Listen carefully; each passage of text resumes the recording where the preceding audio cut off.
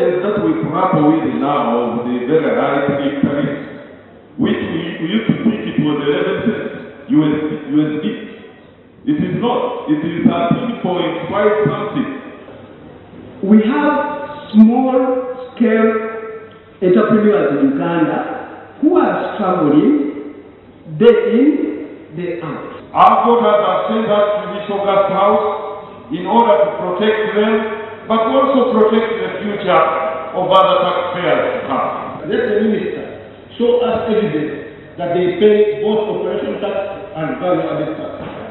The auditor general must audit Bujagali. Why is it that up to now it has not been audited? Or what are you basing your calculation? Now they want to cut the tax so that it becomes, if you now cut, is it coming to 11.1? Now then you are being 50 people. Especially on corporation tax, profit is not a factor of production.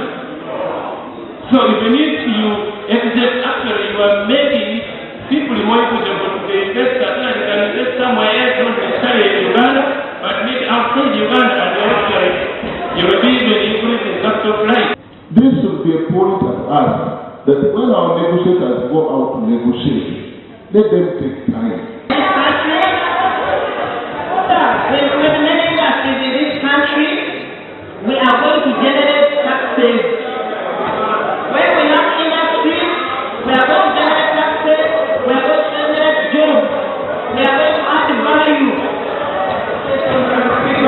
The economy is going to improve. I don't think that the investor should have all the benefits while we take all the losses.